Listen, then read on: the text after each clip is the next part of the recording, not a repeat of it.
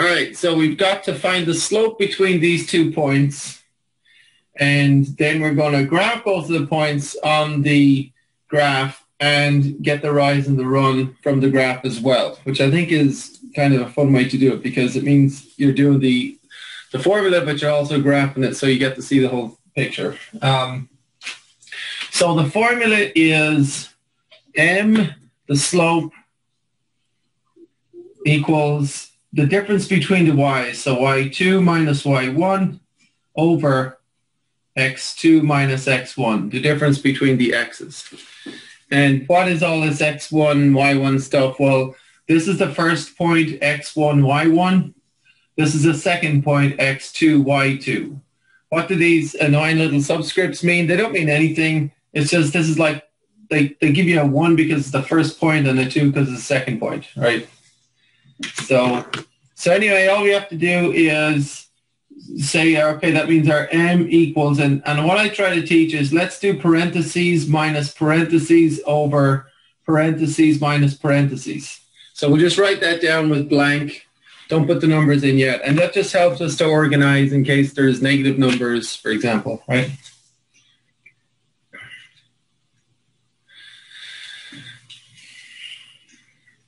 So we just stick in the y's, the difference between the y's over difference between the x's. And so y2 is the number 2, so put that there. y1 is the first y value, which is -3, put that there, right? So you have 2 minus -3 at the top, and on the bottom, the difference between the x's, 5 minus 2. And so that gives us 2 minus -3. I've got $2. I subtract a debt of 3, or I cancel a debt of 3. That's like giving $3, so you have 5 on the top. Or we can remember if there's a negative, subtract a negative, you go blam, blam, plus, plus, and that makes 5 on the top. And on the bottom, 5 minus 2 is 3. Are we okay with that? Yeah. Good? All right, cool. And so that's the slope. M. They give the letter M for the slope. How weird is that? Sorry about that, everybody. And now what we're going to do is on the graph paper, we're just going to graph both of the points, or plot both of the points, draw a line through it, and then get the rise over run. So we'll start with this point, 2, -3. X is 2, y over 2, and then down 3. 1, 2, 3. So 2, -3 is here. And 5, 2. X is 1, 2, 3, 4, 5. And y is 2, that's there. And then we draw a line through it, and we need a ruler. And this looks really bad because you guys, as teacher, doesn't even have a ruler right now. It's not terrible. But I'm using this little here.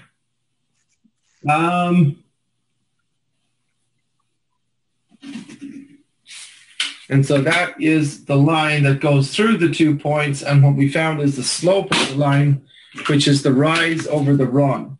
And if I go from this point to this point, I'll go over 1, 2, 3 and stop underneath it.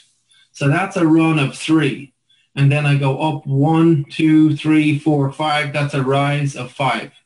And so 3 is the run, 5 is the rise. So we have rise over run, because that's what the slope is. The slope M is rise over run, which is 5 over 3. Okay with that? Yes. All right. I think that works out. I'm just going to put that graph up to the screen for any students who want to see that closely. And the next one is -3, -2, 1, 3. And what I'll say is, why don't you give that one a go yourself there, and so students press pause on the video and try it yourself, and then we'll go through it. But that's kind of silly because I'm teaching this live, so I might as well do it. So again, we have our slope is y2 minus y1 over x2 minus x1. And what I like to do is write that as parenthesis minus parenthesis over parenthesis minus parenthesis, and then plug in the numbers. what's this x1, y2 business? This is the first point, x1, y1. This is the second point, x2, y2. And so what you do is you get the difference between the y's. So the y2 minus y1, which is 3 minus negative 2.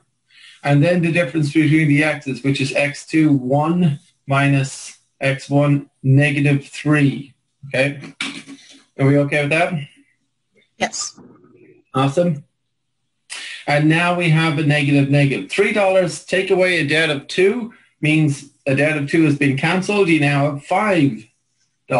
Or negative makes plus plus. 3 plus positive 2 is 5.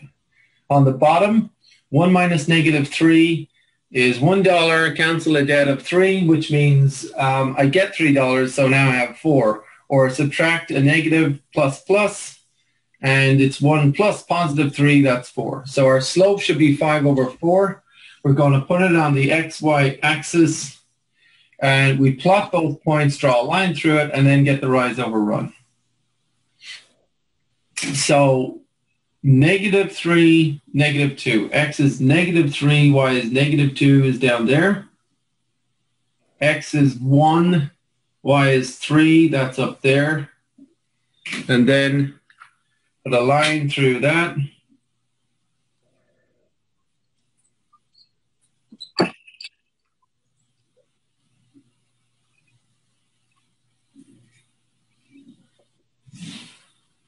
And then get the slope of the line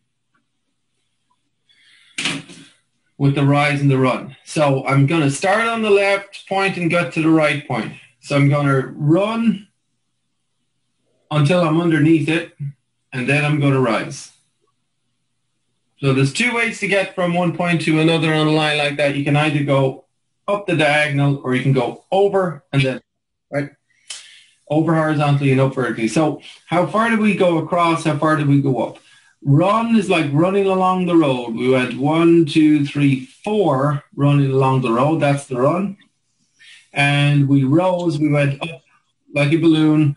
1, 2, 3, 4, 5. The rise is 5. And so we have rise over run equals 5 over 4. Are you okay with that?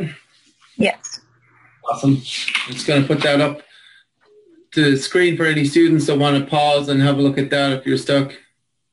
Cool. And then